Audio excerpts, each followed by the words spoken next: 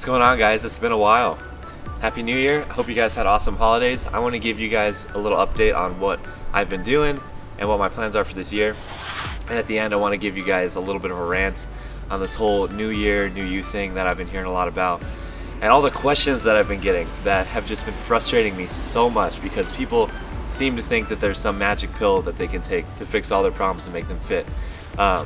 So first off, starting off this video, I have a couple more months left in my bulk and I'm hoping to do a couple shows this summer. I don't know if I talked to you guys last time, but I joined Team Earned down in Costa Mesa. Coach Kai has been helping me a lot and teaching me kind of what I need to do to take my physique to the next level, and I've definitely been noticing the changes. Jimmy, he's always on all my videos on Instagram and stuff like that. Nicole gets mad about it, but he is going to be hopefully competing in a couple shows with me. He's going to be doing physique, I'll be doing classic. But that is the immediate plan for right now. My goal is to get to around, I think, 205, 210 in the next couple months, and then hopefully start cutting down, because for classic with my height and weight category, I need to be at like 185, like high 180s on stage. So that's kind of what I need to start focusing on. One of the things I've really learned this off season is that there's just different types of people, and there's certain people who are going to succeed in their goals and certain people who aren't. And all it is some people are going to complain about everything and not trust you, and guess what? Those are the people who are not going to succeed at their goals. The second type of person is going to be someone who does exactly what you say, who they do exactly what you tell them to do, and they don't complain about it. It might be hard, but there's that trust between you and them, and you know that they're going to do what they need to do, and vice versa. They know that I'm going to get them to that point that they need to be. So one of the things that I've learned this off season is eating is literally the hardest thing in the world. Training is easy.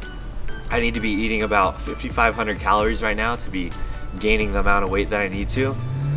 And that is by far the most challenging thing I've ever done. Like, I would rather cut for days, I would rather train for hours, I'd probably rather run long distances than eat that many calories, and that's saying a lot. But one of the things is that some of these people who are succeeding, they're doing this work, they're doing the things that other people don't want to do, and they're just putting up with it. So one of the things I've tried to do is just not complain about even if things are hard, just stick to it, because it's going to end soon.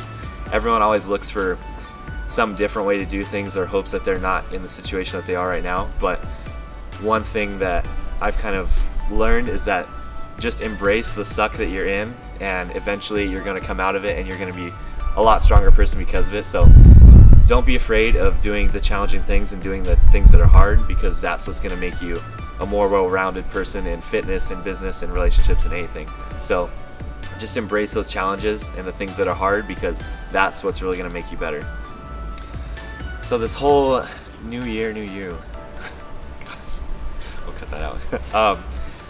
So the last thing I want to talk about is what makes people successful. So a lot of people for the new year are looking to reach their fitness goals, lose all this weight, gain all this muscle, be fit again, come into the gym. But I'm going to tell you guys a secret. The only thing that makes people successful in the gym with all the clients that I have is the people who do exactly what I tell them and are able to communicate with me effectively on what they're doing outside of the gym, what they're doing with their life, and whether they're able to follow that or not. So the whole coach-client communication is 100% essential. There's no magic pill, there's no magic diet, exercise, there's no way to like target fat loss in certain areas of your body. It's simply being able to have the trust in your coach and being able to have the trust in your client that I'm going to get them there and they're going to be able to do those things that I tell them. So even if it might not make sense right now, and being able to know what to adjust down the line, that is all it takes, is just being able to adjust their plan and them doing exactly what you say. All my people who have been successful, that's simply what they do. There's no pill, diet, supplement, anything that makes them successful. It's just that communication and that trust that we have built. So I think that's the most important thing to take into account going into the new year.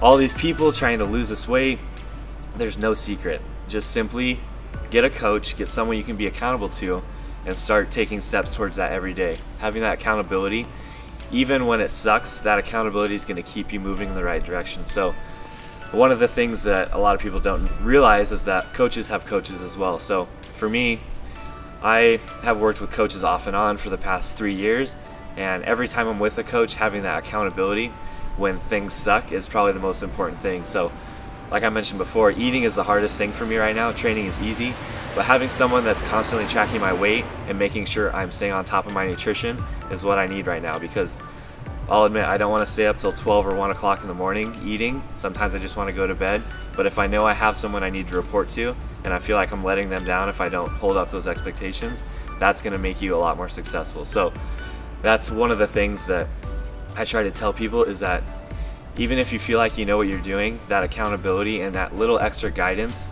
is really going to take you a long way. It's cold, okay? All right. This guy. Oh my god. All right. Anyways, I hope we edit that out. Thank you for watching, guys. It's not going to be edited. No, but it's not going to be. Well, thank you guys for watching. Hopefully you enjoyed this video. I'm going to be rolling out a couple new things this new year for you guys. Again, new year, new me. Oh gosh, I can't. Anyways, but stay tuned. One of the biggest things that I want to have for you guys is, once I start prepping, is being able to document that a lot more with vlogs, workouts, and then a lot of tips and nutrition stuff throughout the months in the competition prep. So I want you guys to be a part of that process and see what it's actually like, so you can kind of go on that journey with me. But that's one of the biggest things. If you guys ever have any other questions of, again, how to reach your goals, you have specific questions on weight loss, muscle gain, nutrition, anything like that, either leave it in the comments or you can DM me at David T. Fisher on Instagram. Those will be the places to find me.